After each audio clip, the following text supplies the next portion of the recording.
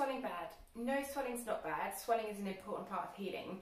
The reason we get a lot of swelling somewhere is because the body goes, oh my goodness, something's damaged, quickly let's send loads of fixing agent there. So swelling is full of fixing agent. The problem is it's also full of something called scar tissue. The reason we need scar tissue is because the body's like, right, we've got this patch of damage, we need to plaster it up and fix it. So what it does is it throws this tissue down in cross patterns, like a spider's web. With a muscle or a ligament or any kind of tissue, there's a certain direction that the fibre should run in. So for instance, in my forearm, they're probably going to mostly be in this direction unless there's one into rotation. So we want to make sure that we maintain those and get rid of those crossing the other way.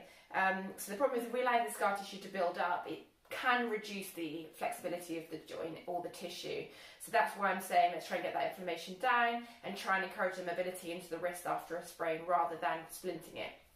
So a couple of things you can do. First of all, just rest the arm down on perhaps a pillow next to you, easing the tissue fluid back up towards the shoulder here.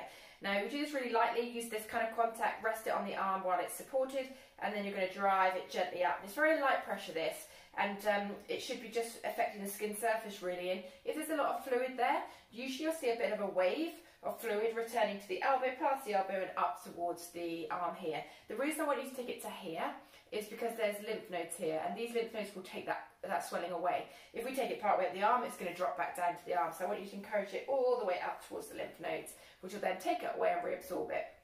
So that's to get the inflammation down. You can also get a bit of moisturiser and just work through the wrist here. So again, while it's supported, I'm just putting it here so you can see it. I want you to kind of cross friction across like this and right through the here, and you might find some tender spots, and that's okay as long as they're sort of up to about 3 out of 10, but don't push it past that. There is a fine line between damage and sort of breaking down tissue, and breaking down tissue and working on the area that's injured is sensitive, but we don't want you to be like, that's really painful. That is too much. So 3 out of 10 maximum aggravation level. The other thing you can do is just look at your mobility. So elbow is parallel, so we haven't got any difference there. And then we're going to flex the palms down. Ideally they should be nice and symmetrical, but you might find that one comes to about here, the other one's down here. Don't panic, that's going to change, but we can just use that as a guideline to see how it's improving over the next few days. Generally we want pain to drop, so the fact you say it's gone from 9 to 7 out of 10 is fantastic.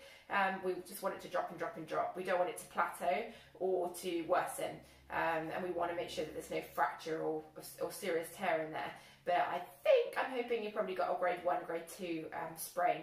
So once you've done your flexion, we're going to look at the extension, any restrictions there, and then facing away from you with the palms, driving the thumbs in together, and we're looking at the symmetry there, and driving fingers, little pinkies out, and looking at symmetry there. Again, you're probably going to find that one's a little bit more restricted than the other into each range, which is absolutely normal when we've injured the area because it is swollen and damaged.